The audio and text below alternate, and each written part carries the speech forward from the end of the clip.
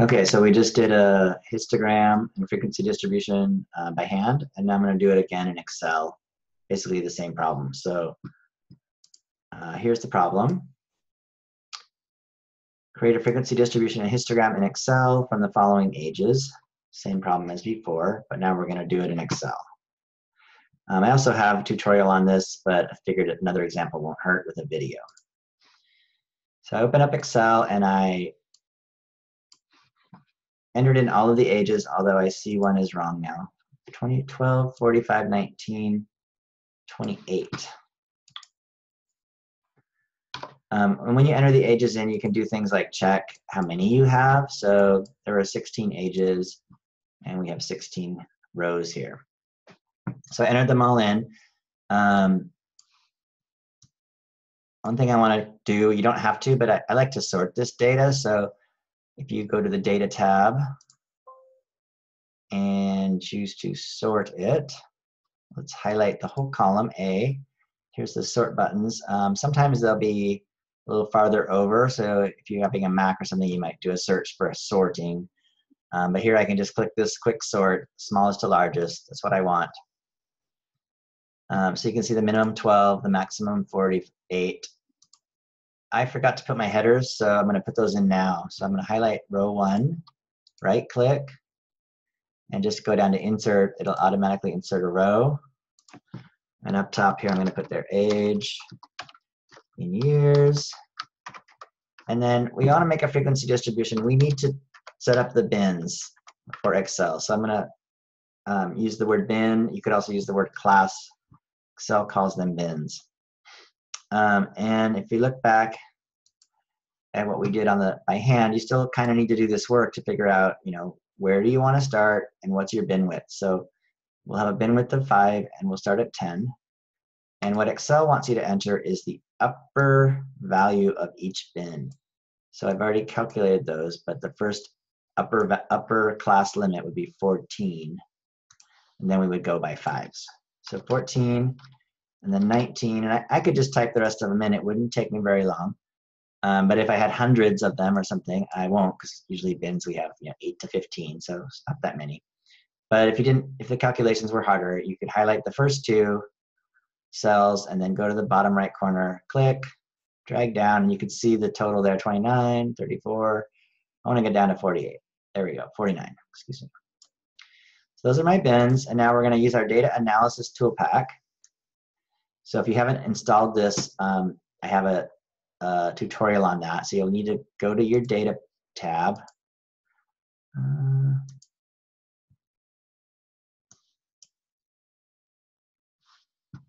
There you go. Where's mine? It disappeared. I just did this whole thing and I forgot to record it, so I'm redoing it. And now I don't see my data analysis Toolpak. It's gone. Can I click there and see what that is? Oh, there it is. So I don't know why it's not showing up with the name for it. Usually it says data analysis. Maybe my window is too small or something. Huh. Normally it says data analysis right there. You can see it, but it doesn't. For some reason, it stopped. So I'm going to click on it, and I'm going to do a histogram. So if you didn't have the data analysis Toolpak, it should say right there, data analysis. If you don't have that, you need to install it, and it's just one of the add-ins in Excel. So there's a tutorial in the chapter 2, I guess week 2 materials. I think it's called Data Analysis Toolpak tutorial, something like that. Okay, here we go. So we want histogram. We're going to say OK. And the trick here is just to read what it wants. Basically, it wants an input range and a bin range. So that's these first 2 columns. And when you choose those values, it wants to know, are you going to include the labels or not? And that's a choice that you're making. So if we highlight the labels on top, ages and bin, then we want to include the labels here. Then it has the output options. Where do you want to put the histogram? So that's the output range. You could use a new worksheet or a new workbook.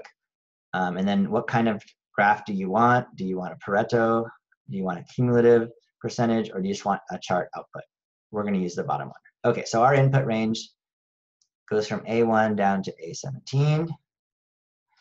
And usually it's good to tab out of here.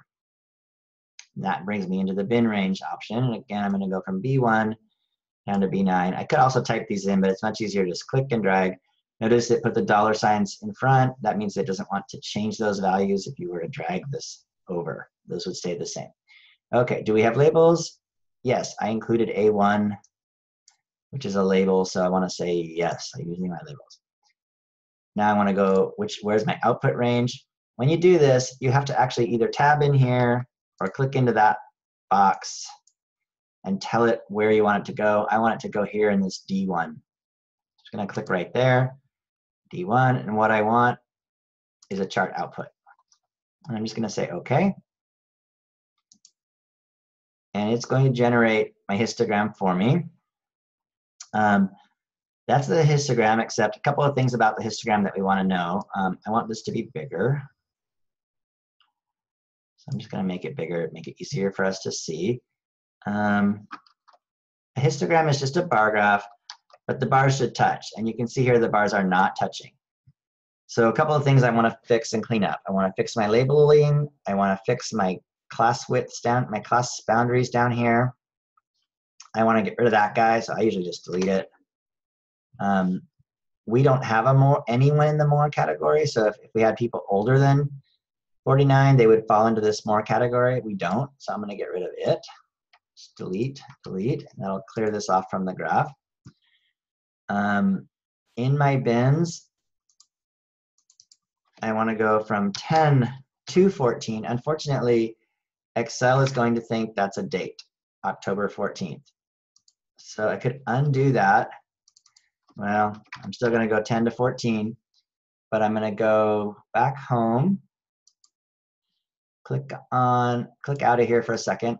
So it thinks it's a date, so I'm going to go to number here, and I'm going to change it to text. So again, I just opened up this number option, and I changed it to text. And now it's some weird 43387. I don't know what that is, but I'm going to type in 10 to 14, and it's going to change it down here on my graph, 10 to 14. And the next one, I don't think it's going to make it a date because it would go from 15 to 19, and there's no date that does that. So it just does it for me, 20 to 24. I'm going to do this all the way down. Maybe I can grab 2 and drag it down. Nope, doesn't like that. Maybe grab 1, drag it down. Nope. So you got to do this manually, 25 to 29.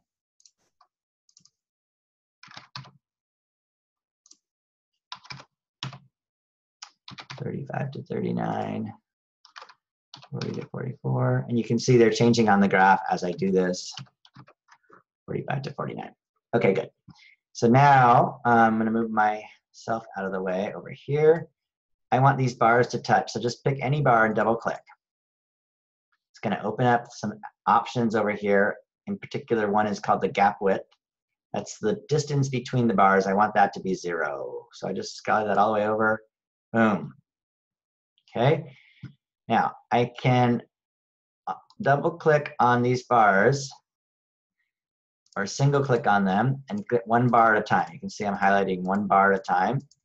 Or I can double click, click off, and double click on them again, and all of them highlight. So for all of them, I want them to have an outline, and I want it to be black. So now you can see the outlines between the bars. I also want to change my headers here. This isn't just bin, this is their ages in years.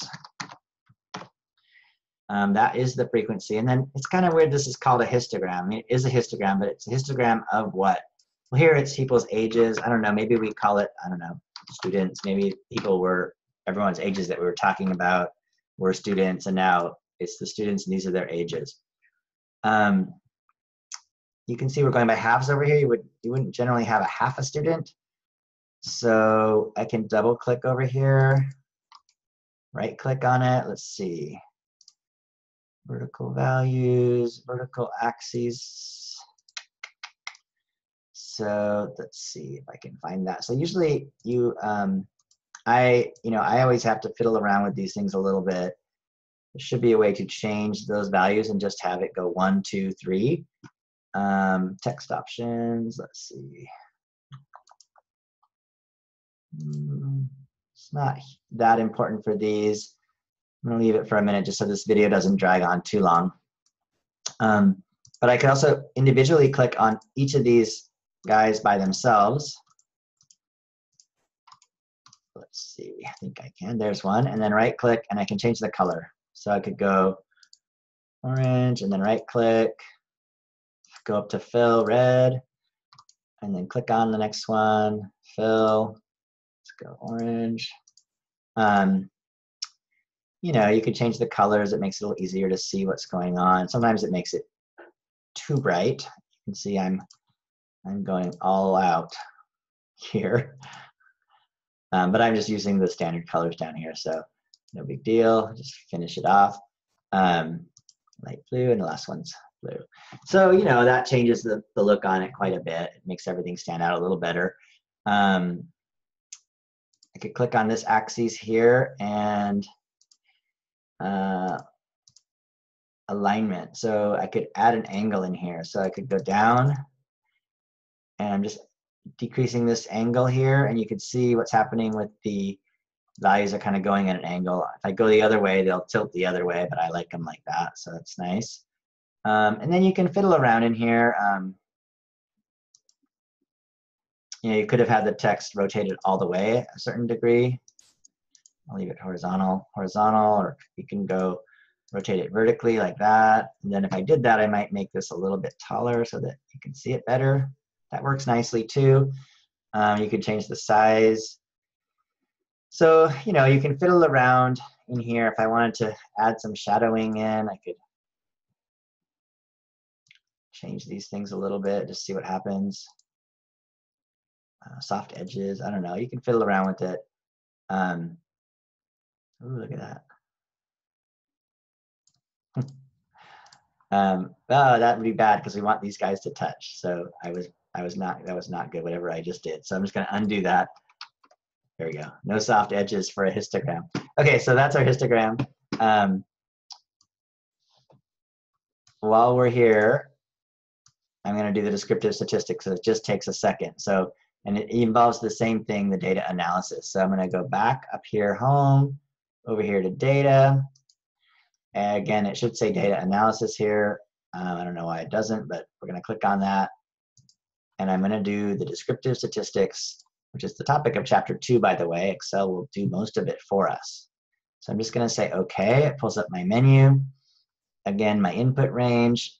I'm going to highlight all that, including my labels at the top. But I'm not going to highlight my bins, just my data. Click on labels, and the data here is grouped in a column, so that's why columns is chosen there. Tell it where to put it. Put it right below this, say right here. I can click on one cell, and it'll just fill in all the cells that it needs from there. And then what we want here is we want the summary statistics. This confidence level thing we're going to do, we can use that in chapter 8 later. So we're going to use descriptive statistics again later. Okay, so I put my input range, labels, output range, click in there, click on that cell, summary statistics, say okay. And if it doesn't work, just do it again. It's not a big deal. Usually you can't see everything here, so if I highlight these two columns, D and E, and I go over to the right to get those outward pointing arrows, I can double click. It'll open that up to, so it'll fit everything, and you can see it fills in my header up here for me, age in years, and then my mean, standard error, we don't deal too much with, the median, the mode, the standard deviation. I'm guessing it's a sample standard deviation because it has a sample variance below, and I'm just noticing I'm getting different results than I got last time I did this. So I'm wondering if maybe I had messed up one of my numbers in terms of my data entry, but I'm not going to worry about it now. So if I forgot a number or I entered a number in wrong, 1, 3, 2, yeah, remember our original one didn't have anything in this 35 to 39. So I think I might have entered in this 38 incorrectly. It might have actually been a 28. So if you're doing it on your own, it's not exactly the same problem as the one I did from the previous video. And one final thing, I can round these values to like 1 decimal place. Number, and there's my decimal rounding. Why 1 decimal place? Because my data goes to whole numbers, so I would round my statistics to 1 decimal place. And you can see some of these things we aren't going to use the skewness, but we are going to use the range, the min, the max. Sometimes we would want the sum, and then we know there's 16 of them. So again, just reiterate what I just said. I actually, when I copied the data, typed it in, one of the values was off. I think it's the 38, because remember, this bin was originally empty. But with this set of data values, here's my frequency distribution and my descriptive statistics. Good, thanks. I hope that helps. Sorry to get the, well, I hope that helps. Okay, thanks.